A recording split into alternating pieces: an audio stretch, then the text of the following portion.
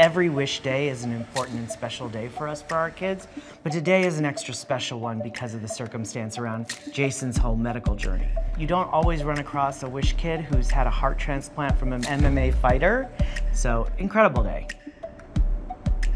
Getting here to UFC headquarters was really an important step for him because he has muscular dystrophy as well as the heart transplant.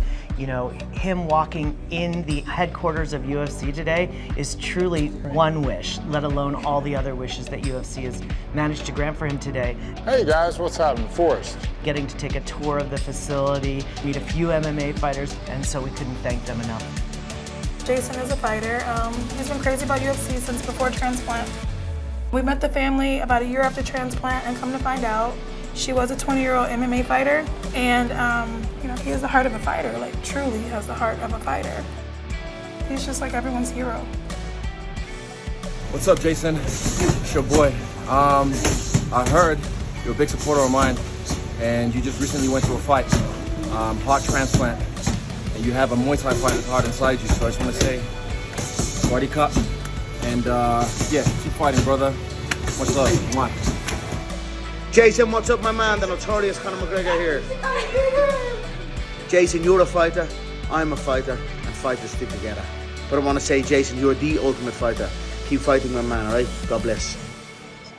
So sometimes a wish is a singular thing, but UFC always makes it a bigger experience for our kids.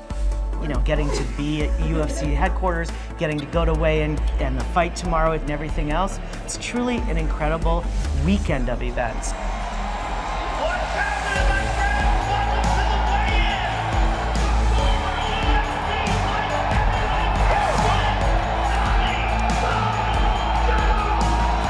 Really what we hope is that Jayson forgets all about his medical journey and just sees himself in this new way, as well as his family. So what we want them to do is have an experience outside of everything that they've been through and see that path forward.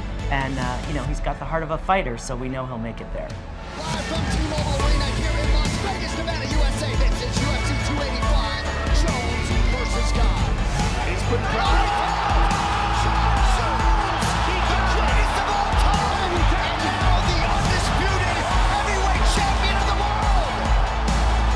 They say it takes a village to raise a child, but we know it takes a community to grant a wish.